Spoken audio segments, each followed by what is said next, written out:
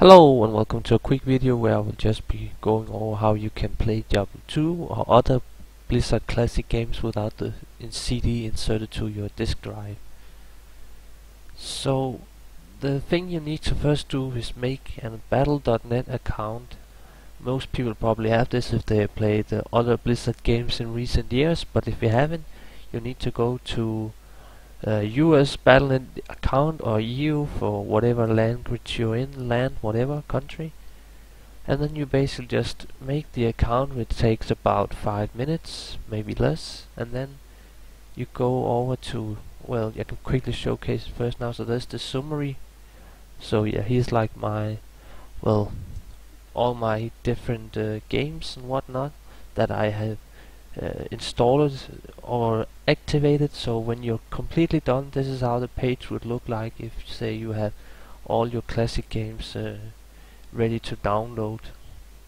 But to do this, you need to first just quickly go to let's just see, add a game key. So if you don't have the original CD or the game key, maybe you could actually just Google some fake game keys or whatever. Don't really think this is gonna work for perhaps online play, cause say Diablo 2 the CD key is limited to only one login and whatnot. That can be a bit messy, but maybe it could work for pinch or whatever you really need to make it work.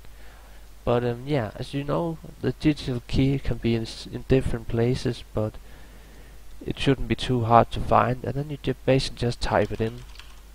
And when that is done, you just redeem the code, and as soon as you redeem the code, you go to the, let's see, the download clients, and down here you get really good speed. It would take about 10 minutes or so to get the classic games done, nothing more than 10 minutes. And as you see, most of the games cannot be gotten on Mac for classic games, and that's just something you have to know. But yeah, I guess you already knew about that. But yeah, there's not much more to say about it. So the only problem is that you have to start making a Battle.net account if you haven't already, and then it's just basically going on from there.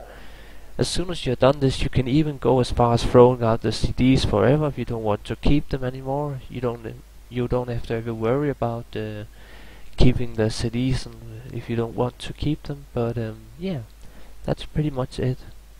Hope you found this useful, and I pretty much just wanted to make this video because I got a comment about it who wondered how you can play Diablo 2 specifically without CDs. So yeah, I hope you found this useful, and goodbye.